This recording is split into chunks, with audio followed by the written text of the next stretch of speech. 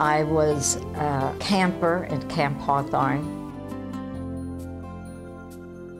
My children were campers at Camp Sabra, and my grandchildren all went to Camp Sabra.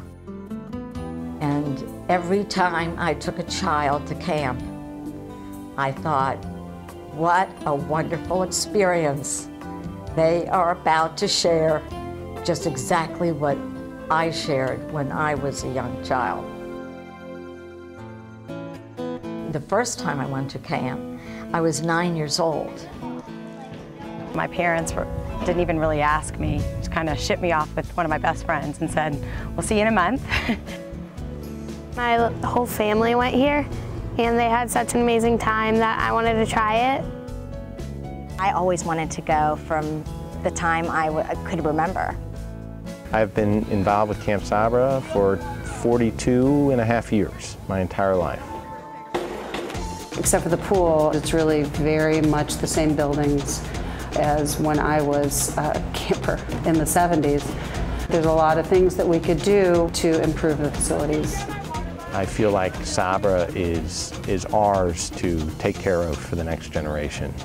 Camp Sabra is just part of our life. It's just a part of who we are as a family. I think that the outdoor part was definitely my favorite. When I was at camp, we did all of our swimming at the lake, and it was so amazing. My mom talks about camp and all her memories and how fun it was when she was here. And it's exactly the same. It's so much fun. I don't know what I would do without it. It makes me so proud and so happy that we still have this facility and we still have Sabra for her to be able to experience what I've experienced, and that it's still going strong. I'm gonna have so many memories when I'm older.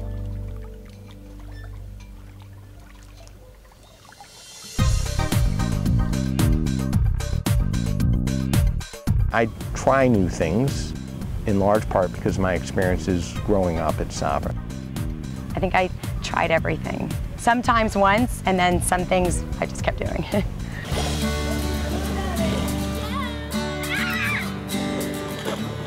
I still fish all the time. It stays with you for life. So I cast my line out near the middle, and then I got like a big tug and everybody thought it was a rock. Announcements, announcements, announcements!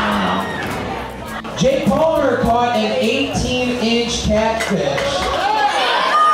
I think I just caught the big den. Camp Sabra is an amazing place. It teaches you community and citizenship, and it teaches you family. It teaches you religion, and it does that in the right way, I think.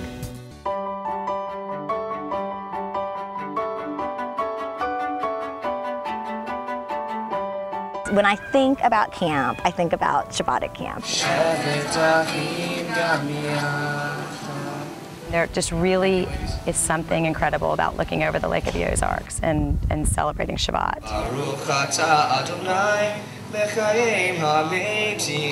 Children participate in the services. Never want to go home. Inside jokes that will last for a lifetime. Milo, our pet mouse. They're inventing things, and they might cite the Torah portion and then talk about camp and then say a prayer that they've created while overlooking this beautiful land setting overlooking the lake.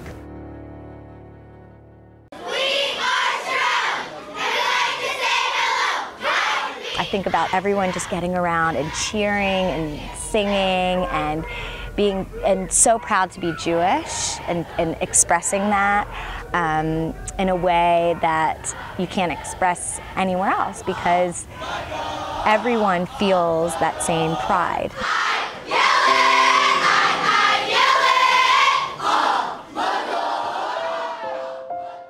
I still have dreams about camp all the time. You never not think about camp. All year it was all about my camp friends and camp, and I couldn't wait to get back there.